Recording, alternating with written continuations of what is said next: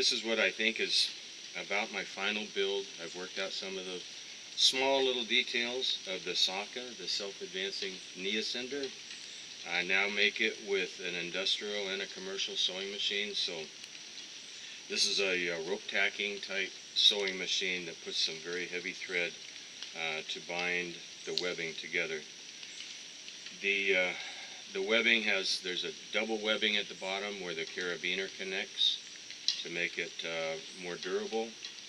The body of the ascender is now bolted to the body of the SAKA to also make that secure. I've eliminated any of the zip ties. There's a double Dyneema bungee cord. The Dyneema is very wear resistant and it's very strong. At the end of this video, I'll post some statistics as far as brake values, weights, and some of those comparison things that people would like to have. The foot loop is very simple, and I just leave it on my foot when I'm doing my climb, and it stays there, and it makes it very easy to take the self-advancing knee ascender, the SAKA, and it makes it very easy to, on the side of your foot, attach that carabiner, and then you don't have a chance of it getting caught in the laces. You can remove it from either side of your boot, but when you take it off, it comes right off. This is a fairly inexpensive black diamond carabiner that it comes with. They're good for about 350 pounds. I'll explain some other options to that at the tail of this video. The ascender is a CT simple ascender. It's built as a hand ascender, not as a chest ascender, and there's a difference, and I'll explain that in a moment. But one of the advantages is that it's easier for them to build because it doesn't have the curve. It also works perfectly with the SAKA because without the curve, it stays in perfect alignment with the climbing line. It comes with a very inexpensive carabiner. This is just a small, cheap, inexpensive keychain type carabiner. You can connect this to a part of your harness. I've explained that in several videos about the importance of connecting it as close to the climbing line as you can, but not interfering with your climbing device. The fact that this can stay, this length can stay very short, makes it very effective because you're not having any of this bungee, you're not having any of this apparatus come up and meet your climbing system, whether you be a rope runner, or rope wrench, whatever you have here. This is what makes this nice, is it's compact. It's a self-included unit that stays away from your climbing system. So this is inexpensive, and it's meant to be inexpensive so that as you're working at getting this dialed in, if you put too much force on this, you'll break the carabiner rather than breaking the Dyneema bungee. One advantage of the Dyneema bungee, and I'll post braking strengths of the Dyneema too, it's very uncommon to have that break.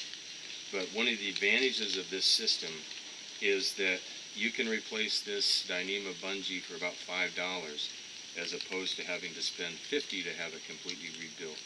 All you have to do is pull the Dyneema bungee back up through the tubing, and you've got a whole new Dyneema bungee ready to go.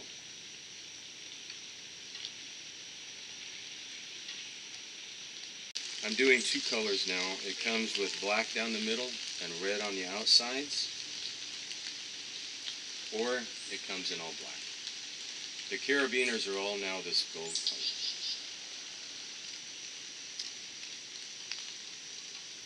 This is the foot loop. It's just a simple foot loop. It's not life support. None of this is life support.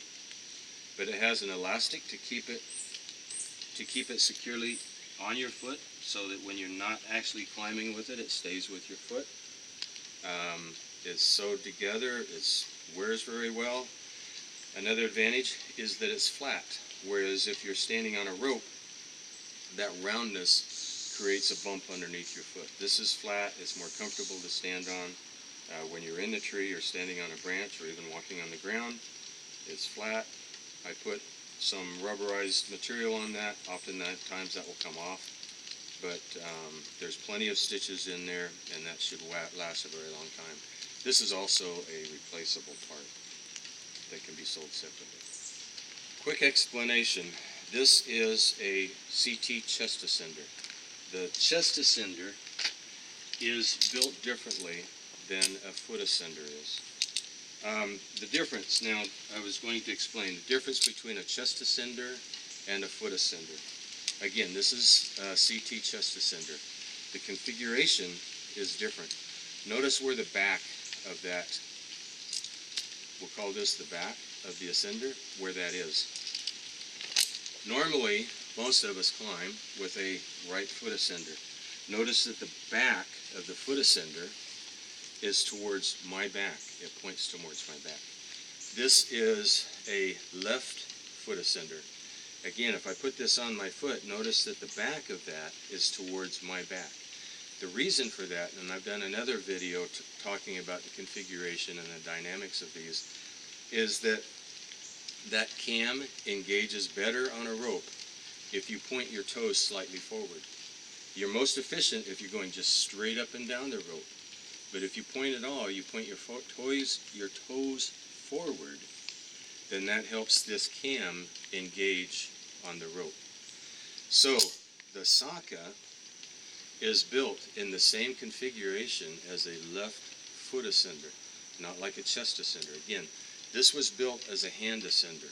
In fact, if you wanted to use this when you're not using it on your foot as a hand ascender, you can use it in that configuration and have a little wider structure to hold on to than a rope. But again, the structure is the same as a left foot ascender. We have the same build. So when you step on this, if you're stepping slightly behind the line as you raise your foot straight up, it's in effect the same as pointing your toes slightly forward, which is a normal and natural movement. And again, that makes it more efficient, and it makes this CT Simple a perfect configuration for a knee ascender on the left foot. You can use it on the right foot if you have only a left foot ascender. You can use this on the right foot, but again, you lose some of that design characteristic that they were trying to build into the ascender. When I eliminated the zip ties and bolted this to the ascender, I've also preserved the holes on the top of this ascender, so if somebody wants to, it's very easy to take a carabiner and attach this to an accessory loop on your saddle. If you are concerned about anything getting caught on that while you're climbing, it's very easy to take that carabiner off, and all you have is just a few ounces of webbing that's hanging from your saddle. Very non-intrusive. The other thing when you set this up, this is just one final statement. Try to keep this as short as you possibly can. Keep that attachment low on your harness. Keep all of this away from your climbing system.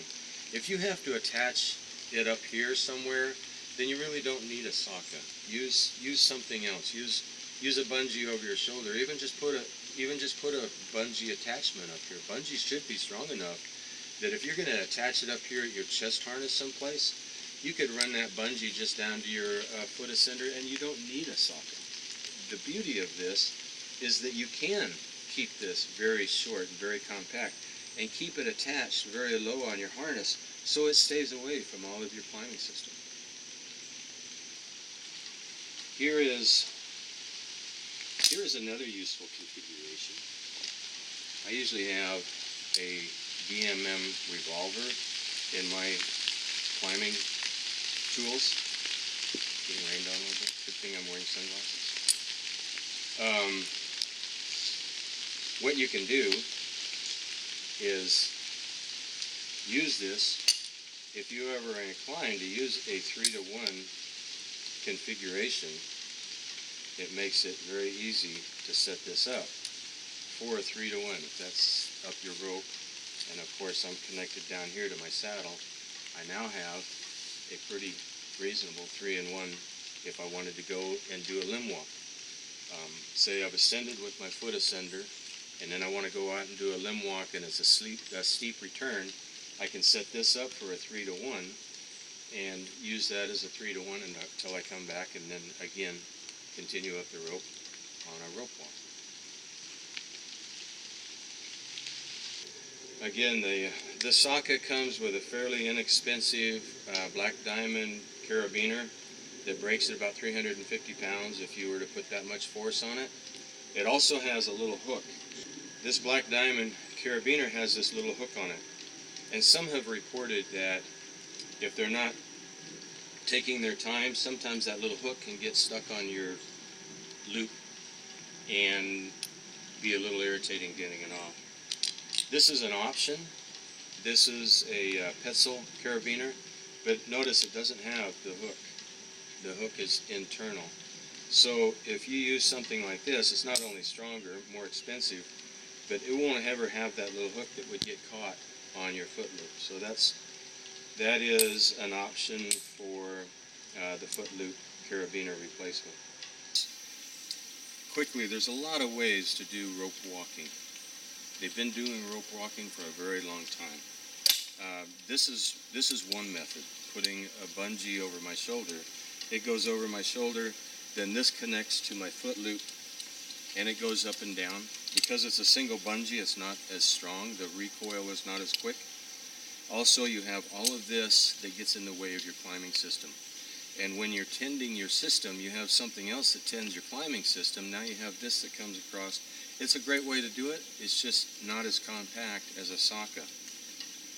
You can climb a double rope and put foot ascenders on each foot. You can attach a foot ascender to the body of your climbing gaffs and use that. You can actually just take a straight piece and have that come up from your foot. You can put you can actually take a piece and then put a belt around your knee and strap it to your knee. All of those things actually work. They're just not going to be as compact and as efficient. If you strap it to your knee, you're actually getting just a step and a half, because that knee step that comes up is nothing like a foot step.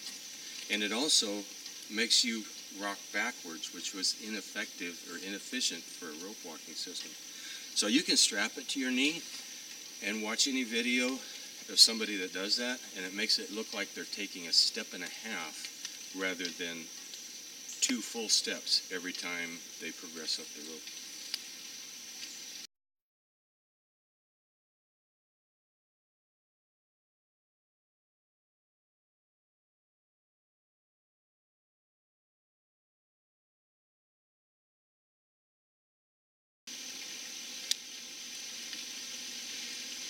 So keep it low. You can attach it to your belt. Just keep it out of the way of all of this, or don't have one. Did that look weird down there? All right. So do I need to do that over?